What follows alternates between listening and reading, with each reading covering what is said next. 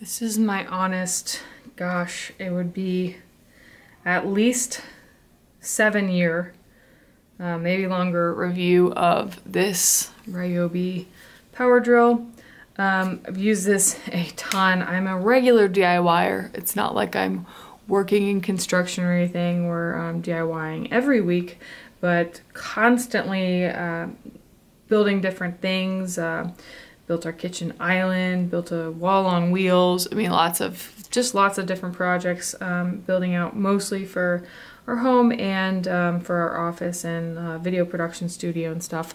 So have put a lot of heavy use on this drill over the years, and it has just been a very reliable workhorse for us in that sense. And I've just loved using it. So I also want to talk about these different battery options that I got. The original battery that we got with this did die out just this last year, so it lasted a lot of years, but we got a few different battery options, which I thought were pretty inexpensive and just pack a good punch. So I don't really know how to review these other than, like, if you're looking for something that is reliable seemingly and lasts for a while. I don't have to charge these up super often, especially I think I have 3 or 4 of these batteries. So if one is dead when I decide to do a project, I usually have another one that's at least charged up. So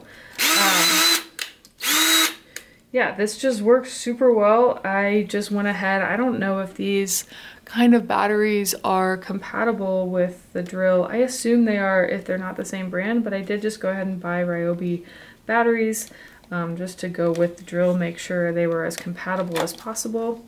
Obviously, with these batteries, these are 2 different sizes, so this one is definitely heavier, and I assume has more capacity. It's gonna give you more charge.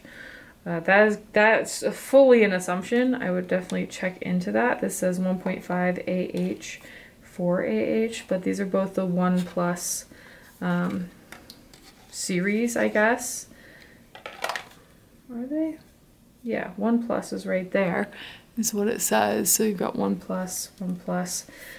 So yeah, these have worked really, really well, and I've been super happy with the purchase and would definitely recommend, especially just with a drill like this or something similar, depending on what you have. But yeah, they've been really reliable.